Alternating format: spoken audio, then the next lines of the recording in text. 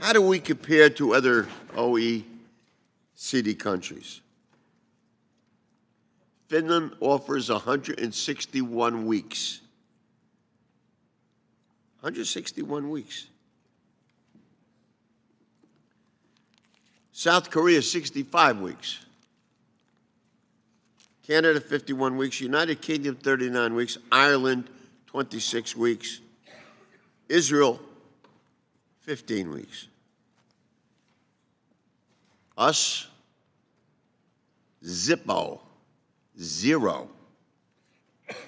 So every country except America offers paid family medical leave. We're dead last. We're dead last.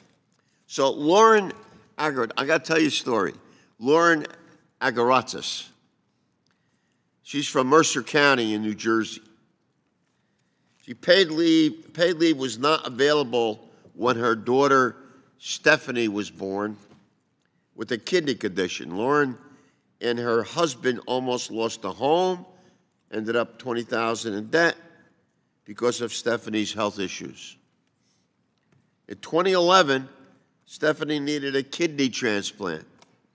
Thanks to New Jersey's law, few states have these laws, Lauren could take paid leave to care for Stephanie. That's what we're talking about here, these kinds of situations, and there's a lot of them, without losing her job or her life savings. So millions of Americans today are being squeezed by unimaginable daily life costs.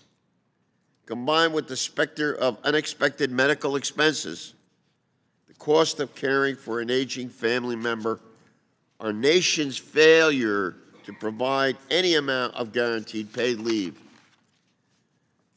like a straitjacket, that's what it is, for those trying to start families and build lives for themselves. Even the United States postal workers, the employees, who deliver and collect our mail in the rain, the sleet, the ice, snow, that's not a commercial, it's true, are not entitled to paid leave. None of them. These dedicated employees left out of the new benefit we added to the defense bill. We did. For federal employees, still must take unpaid leave to care for a new child or tend to an aging member.